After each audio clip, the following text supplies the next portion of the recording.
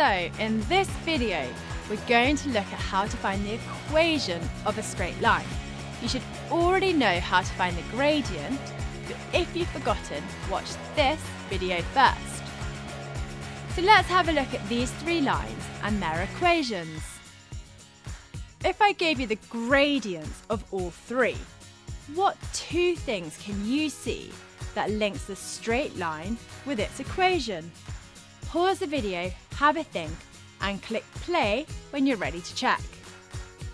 So did you see that the number in front of the x is the gradient? So -3/4, -2, and 3. And the number on its own is where the line crosses the y-axis. We call this the y-intercept. It's where the line intercepts the y-axis.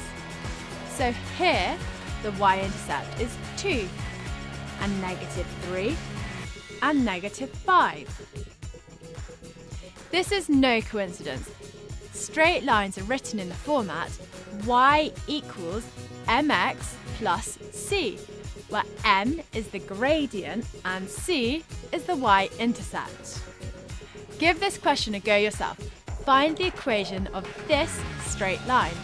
Pause the video, work out the answer, and click play when you're ready to check. Did you get y equals 5x minus 4? If you got it right and want to skip the explanation, click here. Otherwise, keep watching. So start by finding the gradient. Take 2 points on the line and use gradient equals rise over run. So 10 divided by 2 means the gradient is 5. And then the line crosses the y-axis at -4.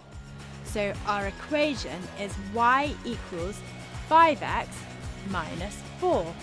So all you need to remember is that straight lines follow the y equals mx plus c format, where m is the gradient and c is the y-intercept. Y-intercept just means where the line crosses the y-axis. In another video, we're going to look at rearranging equations to make them fit the y equals mx plus c format, because this makes it really easy to find the gradient and the y-intercept. See you next time!